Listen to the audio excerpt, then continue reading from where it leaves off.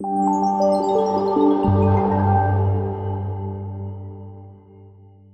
good morning, everybody. My name is Drew Lantz. I am a wireless product manager with Cisco. I've been at Cisco for about a year now, and we're having a really good time. And part of my job is to look at products and look at the industry and see what's going on. And a lot of that comes with the experience I have working in the industry for a number of years. So I used to work with a whole bunch of different places and all these customers globally. And what I love to do is I love to watch the trends that are happening in the wireless industry and see where they're going. And then I like to pretend that I'm a futurist, and that I can see into the future and I can predict what's going to happen. And I've been right with some of them, which is pretty cool. So also, a shameless plug, I have a blog at wirelessnerd.net, and then I have a YouTube channel. My wife says that if I get 1,000 followers, she'll take me to Mexico. So please subscribe to my YouTube channel. I'll send you a postcard. Anyway, what I want to talk about today is something that I'm seeing. And this is like a Cisco presentation, but not a Cisco presentation. I work here, but this doesn't mean that these are the views of the organization that I work for. This is just me looking at trends and things that are happening in the industry. And it makes me wonder over and over and over again, where are we going and what are we doing? And this presentation actually picks up where Peter McKinsey left off in February at WLPC. It sparked my interest, and it made me wonder about site surveys. Are site surveys going to go away? Will they eventually go away? And so to break that down, what I wanted to look at first is the reason that we have site surveys in the first place. I picked 5 topics, and these, not all encompassing, but the 5 topics I'm looking at are: 1, you want to physically locate devices. You want to make sure they're installed correctly. You want to make sure the antenna is tilted the way it's supposed to. You want to make sure that when you go, why do you have to be on site? That's, I guess, the big question. 2, you want to verify that the devices are transmitting the way that they're supposed to. Cables are connected, connectors are not full of water, so on and so forth. 3, you want to identify obstructions. What better way than to see an obstruction than go out and see it yourself? You don't know that there's 2 poles there on the CAD drawing because they only put 1, for example. So things like that. You want to verify those obstructions. 4, you want to check for interferers. That's probably one of the most common, right? You want to get out on site because you don't know what that RF environment looks like unless you're there physically. You don't know that the building across the street on Tuesday hosts a big conference of, WLAN-PI pros or, working on their WLAN-PIs. You have no idea. And number 5, you want to report and validate. This is what I did. Here's what I did. Trust me, the network is going to work the way that it's supposed to. So to me, these are the top 5 reasons. Again, could be right, could be wrong. What about packet capture? Packet capture is super important, especially on site. There's very few ways to do packet capture unless you're there, right? Not right. Peter McKinsey's talk called Analysis of the Future at WLPC in February discusses specifically this. So if you haven't figured that one out yet, you haven't looked into it, please check it out. So is a site survey even necessary anymore? 2023, or October, do you really have to go on site and do a site survey? We saw tools all week that showed you why you can, or how you can put yourself into a scenario where you can see an access point, you can see placement, you can see walls. It's not the first time it's done it. IBWave's been doing this for quite a while, right? You can go out and you can use these tools. And then you can take that information and you can do something like drop it into VR, drop it into AR. How many of y'all were here last year and saw what I was doing with VR right outside that door? Yeah, it's pretty awesome. We could take an entire CAD drawing, we could load it in, and Timo just left, and Timo's the one who helped me with the software. You can take this drawing, you can put it in there, you can see the environment that you're in, you can do predictive analytics, you can see how well the video streams in a hotel room just by using the floor plan. You can move the placement of the AP around. 4 years ago, I took a Meraki camera during the middle of COVID, and I stuck it in an office because I had an install to do at a convenience store, and I didn't trust that the person who was going to do the install was going to supply or put the AP in the place that they needed to do it. So what I did is I came up with this contraption using a company called Spaces that got acquired by Apple, and now they're working on this crazy headset, where we took a camera and allowed me to inject myself in the physical environment virtually using augmented reality through virtual reality from 4,000 miles away to make sure the installers were running the cables where they were supposed to. Site savers are expensive. Where's Avans? Did he leave already? I had to put a picture of Chris up there. They're expensive. The tool sets are expensive, the equipment's expensive, but more important, the time is expensive. Getting out there is not easy. There's things that are available to keep you in your seat, in your office, and do, 90% of the work maybe, from the comfort of your own chair. But the biggest problem is the old computer adage, garbage in, garbage out. If you have bad data coming in, you're going to have bad data going out. So it's important that you power AI in all shapes and forms. with good data. So how do you get this data? Well, let's go one by one on those 5 bullet items. Number one, if you're trying to physically locate devices, you can use GPS. There's a lot of new APs that have GPS built into them, especially the outdoor ones.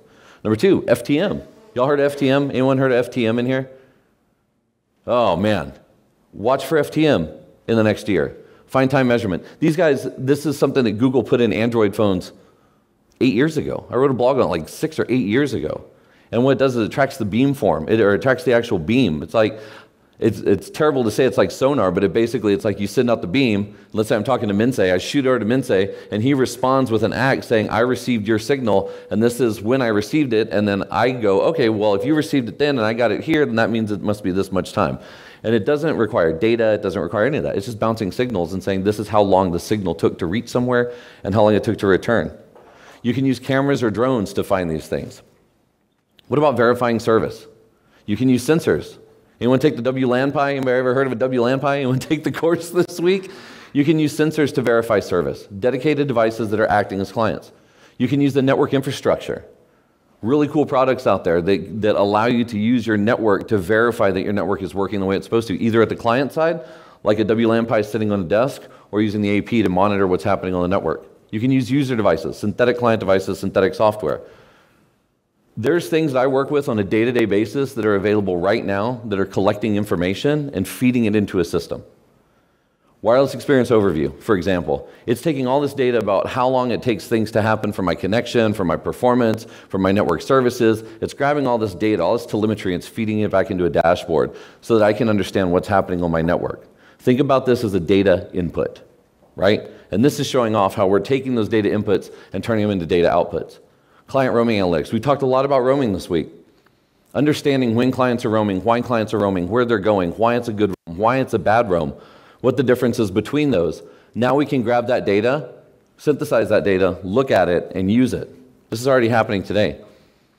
We're doing things like guided troubleshooting, where we take that data, instead of having to ask it a question, saying, hey network, what's wrong with my network? What's wrong with the access points? We're just saying, hey, we found this.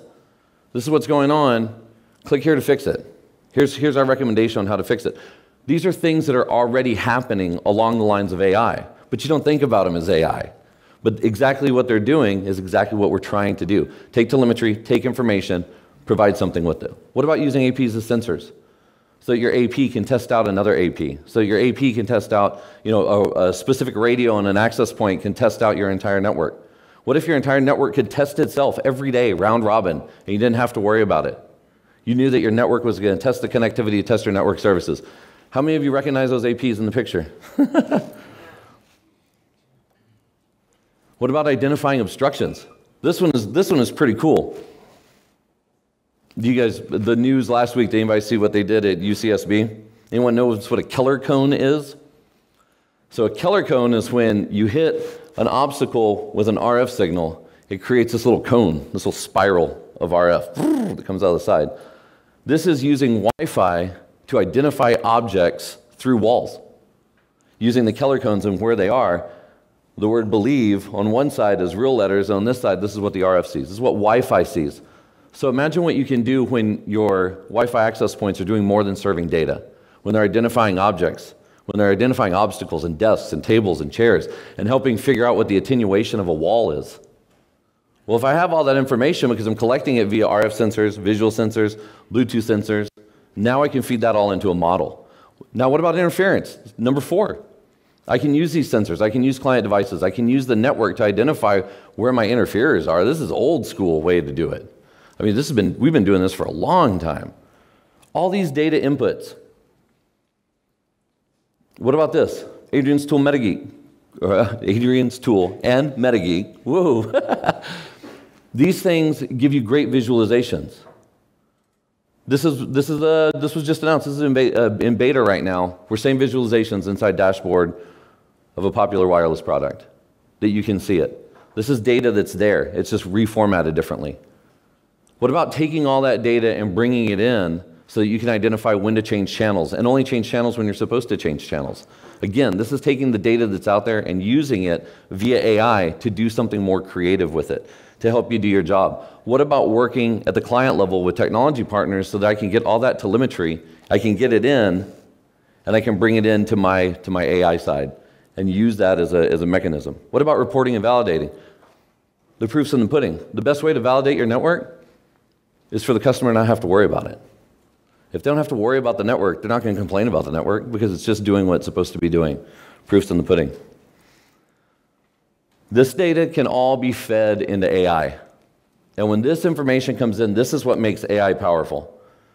And when you change that AI into automation and you start to figure out how to automate everything, what does that do for you as an individual? What does that do for your company? What does that do for your job? It allows you to focus on other things, like the technology that you're supposed to be implementing on a day-to-day basis. Bring it all into a single dashboard so you can control everything in one place. And you've got a way that AI has changed the way that you do your job by using the network to bring that telemetry to help you focus on the things that are important to you. Thanks.